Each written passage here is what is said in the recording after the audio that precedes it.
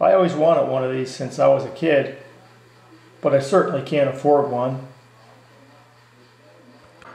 Here's a quick picture of a bunch of them at the Budget Searchlight Corporation assembly plant. The key component to a searchlight is a short focal length parabolic reflector with good reflectivity.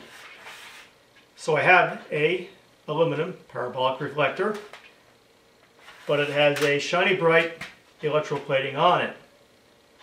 And before I get some good reflectivity, I have to sand that off and then polish up the aluminum.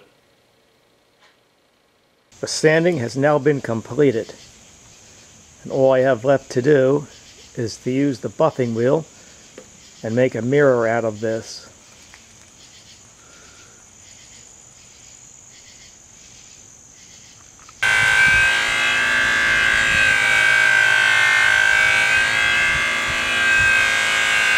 I have two different lamp assemblies.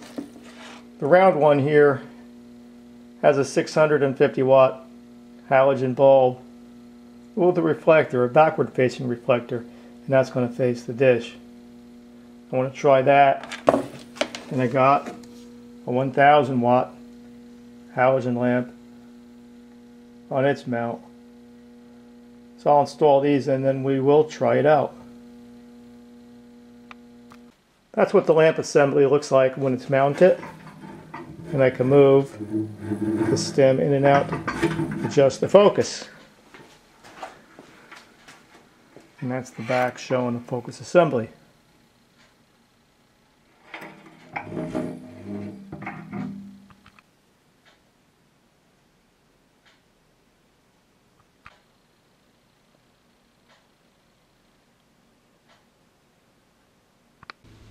That's the reflective mirror.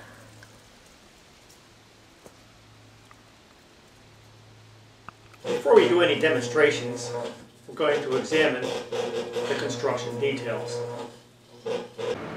Starting with the base, I took the base off a discarded swivel chair, and into that a piece of 1-inch EMT electrical tubing. Fit real nice, so I used that. And on the top I put in a brass bushing. The stock came out of some scrap heap somewhere. I just turned it down to fit in the electrical tubing. On that goes a washer and a piece of 1-inch bar stock. I turned down the end a little bit to fit inside. And on that goes our next assembly. Next I have the assembly that mounts the reflective dish, and that just slips onto that spindle. There's a small bolt that bolts on there and it keeps this from popping off, and that's that. And this is the mounting arrangement for the dish. The dish is held in place with that aluminum hoop, and there are just 4 brackets attached to the hoop.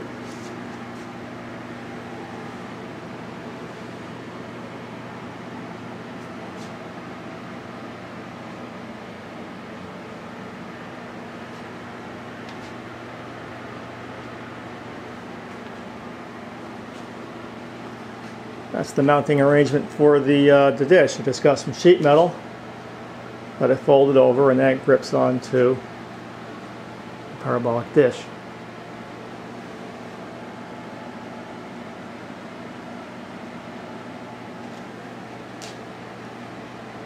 Polishing job isn't perfect, but I want to see how things work, and I kind of stumbled through the whole polishing process, so at another time I'll go over it again.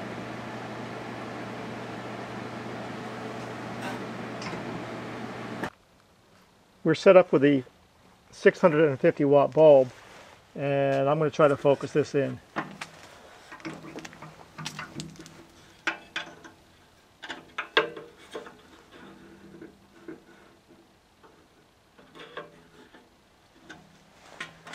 That looks to be about it. I have a target that I'm going to put the light on, and we're going to get a light reading on that. We're about 60 feet away from the spotlight, and I just have like a plain piece of cardboard. And I got a light meter, and we're reading roughly I'll say between 50 and around 50 lux. I have the 1000 watt element in there now, and we'll get some light readings.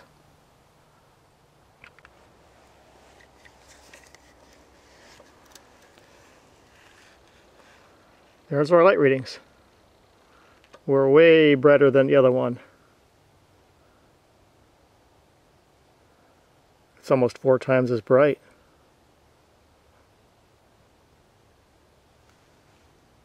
So here is our searchlight, ready for some demonstrations.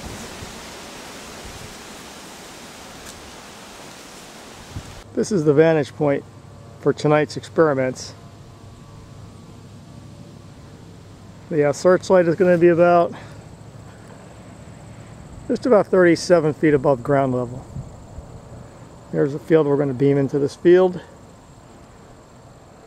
Trees over there on the horizon, they're probably a quarter mile away.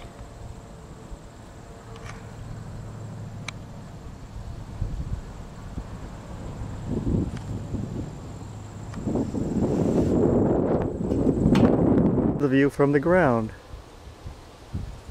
And there it is. Ready for action.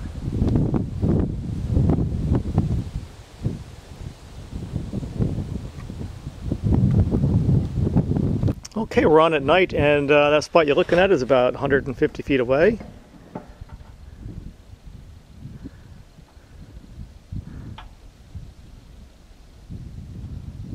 This camera is not the best for night use, but there's some pine trees there.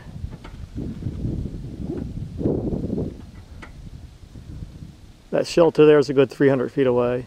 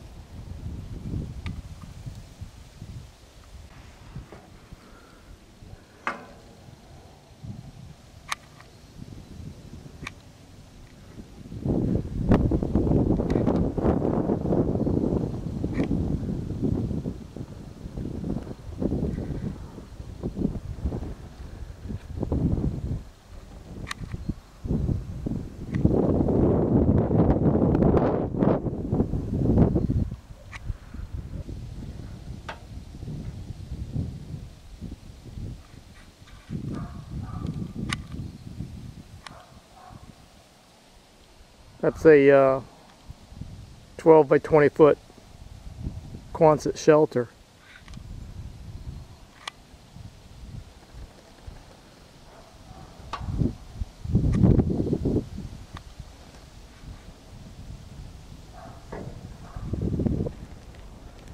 Kind of zoomed out here.